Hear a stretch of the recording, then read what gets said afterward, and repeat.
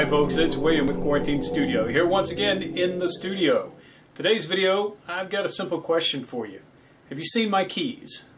Yeah, well, that's a question I don't ask myself a whole lot because, well, nobody's willing to touch my keys. The reason being, because I have one of these on there. So let's zoom in and take a look at what we got here.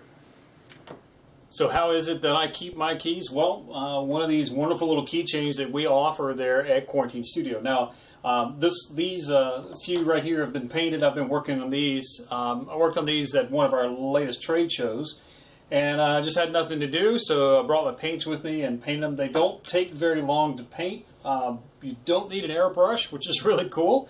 So you can take these and travel with them if you need to, and paint them along the way. So we've got a variety of them here.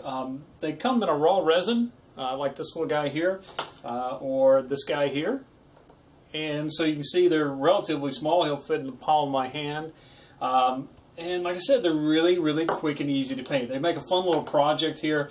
They do come with the key ring already attached, but it does come out. This is a little eyelet screw, and so you can take it off for painting purposes if you'd like.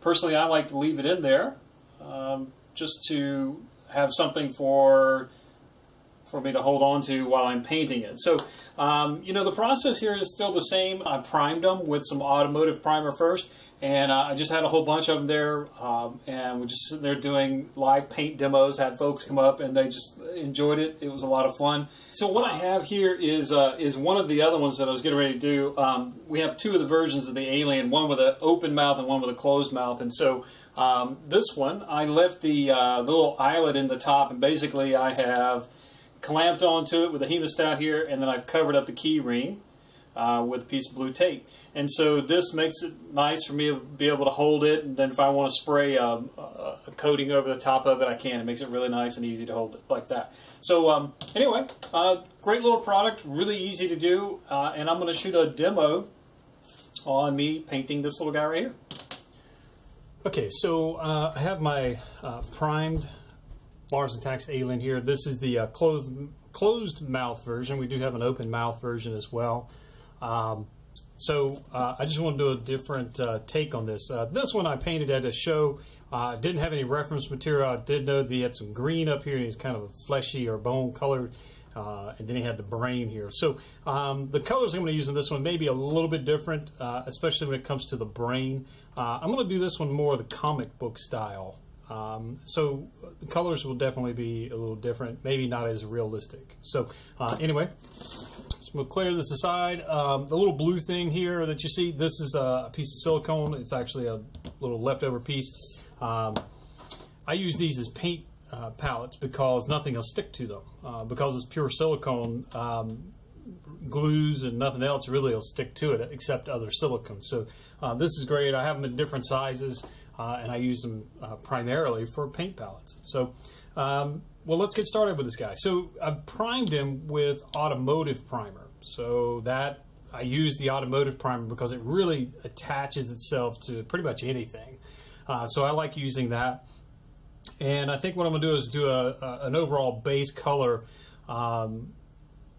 with this, like all of his, you know, fleshy areas, if you will. This should be kind of a lime green color, and then the brain is a little more meaty, I guess, if you will. So overall color on the brain here, I'm actually going to do kind of a reddish, kind of a meaty color, and then I'm going to lay down a green here for the face and stuff. So let's get started. Now, if this is the first time you're viewing one of my videos, well then let me just go over a little bit really quickly about the paints that I use. So what is the best paint to use when you're painting resin kits or model kits of any kind? Honestly, there is no best. It's what works best for you. I use the cheapest paint I can find. You can see this is called Americana here.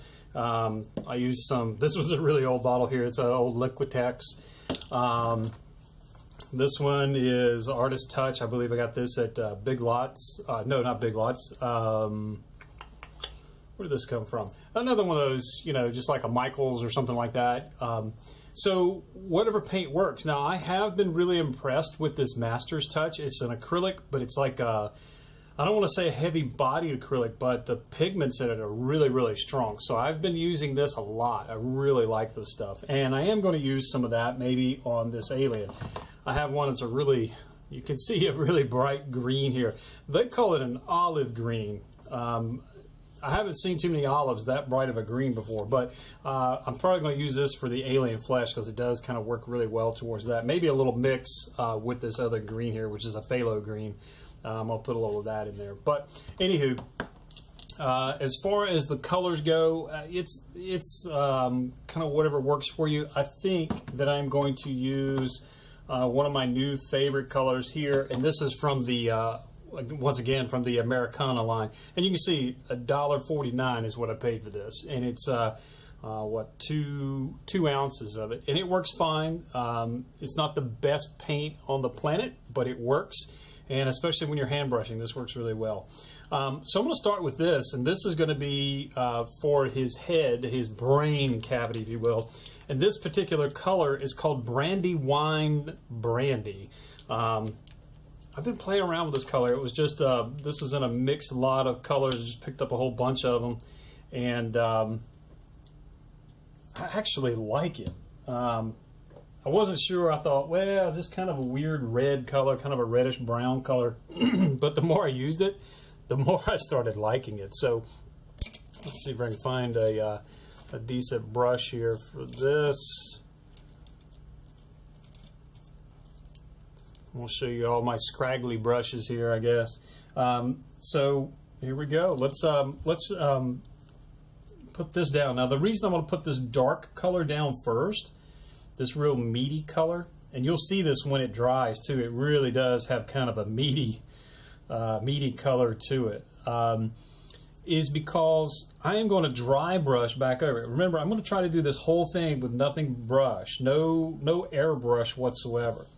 So I'm just putting this on here, pretty liberal. Now, when it comes to his forehead here, I'm trying to stay away from that. I'm going to kind of work my way over. In fact, I'm just going to kind of do a little bit like that so you can kind of see where it's going to be. I'm going to stay away from here. But just go ahead and get this on here. Make sure to get it down in the crevices, and that's the really important part, is to get it down in between the crevices, in between those little lobes of the brain here. Let's see here. And I'm using this straight out of the bottle. I don't normally do that, but this Brandywine color I really do like, and I like it straight out of the bottle. I can lay other colors on top of it, washes, and it really starts to look, well, meaty. I can't explain it any other way. Looks pretty good. So we're going to let this dry, and then I'm going to go ahead and start laying in the green color here as well. Alright folks, so let's go ahead and mix up the green for the alien's face. Once again, I'm going to work from a dark to light because I'm going to do a lot of dry brushing on this. And so I'm going to start off with this Master's Touch. This is called the olive green, although it looks like more of a lime green to me. I mentioned earlier about where I purchased this. It's a medium body paint, so it's got a little bit of a heft to it there. But I bought these at Hobby Lobby. I was sitting here thinking, where in the world did I get these paints? I couldn't remember the name of the place to save my life. Hobby Lobby. And so what I'm going to do is I'm going to just put a little dab of the dark green. This is a phthalo green here with that olive green. I'm going to mix the two together. Now, I also mentioned about not thinning this with water, so I'm going to mix these two together here in a moment, but I need to put something in there to thin them down ever so slightly to help the mix and help me to spread the color out. Normally, I would use something like a Future Floor Wax, and unfortunately, they don't make that anymore. They do have something similar. It's called Pledge Floor Care System, I believe. Basically the same thing, except it has that lemony smell, and I really just don't care for that, so I don't use it anymore. And until they get rid of that lemony scent, I'm not going to use it. I am instead going to use this. Actually, let me turn around this way. This is a Liquitex low viscosity acrylic airbrush medium. So this is intended to extend the flow rate of the paint, basically thin it down a little bit so it'll go through your airbrush.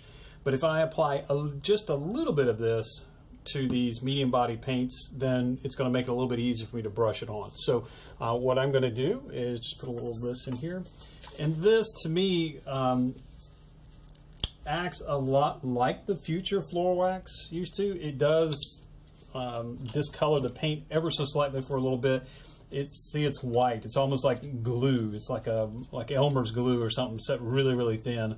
But what I'm going to do is I'm going to mix this down a little bit. I'm going to get a little of this phthalo green and put in here. And it really is not going to take a whole lot of that phthalo green. See how dark that got so quick?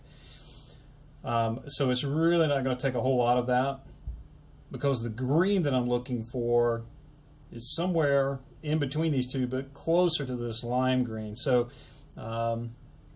this is getting pretty close. Maybe just a touch darker.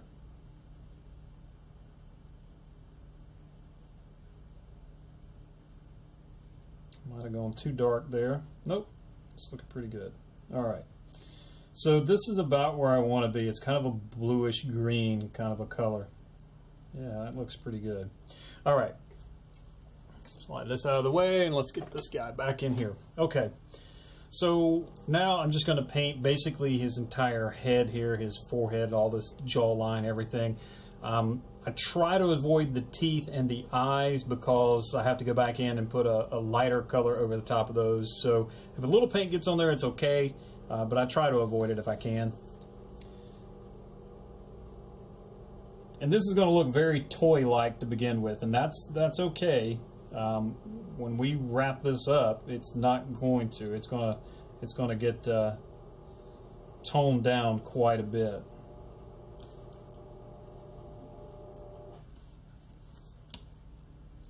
Once again, trying to keep it off of those teeth and the eyeballs, but if you get a little on there, it's not a deal breaker.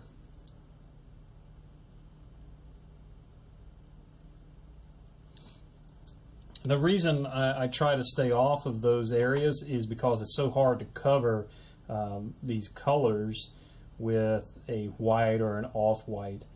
Unless you just have a really heavy body paint, it's very difficult to cover that back up. So I try to avoid it. Sometimes you can't, and that's okay.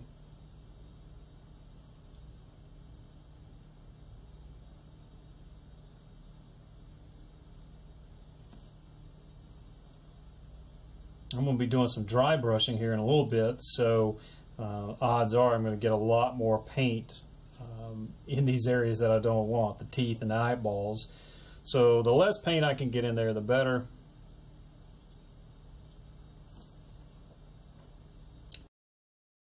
There he is. He's starting life here. Looks a little Christmassy right now, like I said, but that's okay. We're gonna fix that.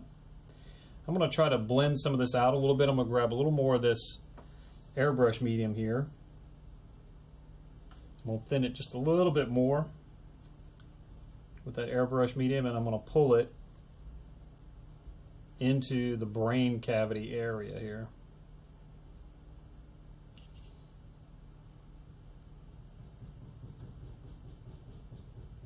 And all I'm doing here is just kind of thinning that and just kind of drawing it up in there, so you can start to see, you know, a little bit of the blending, if you will.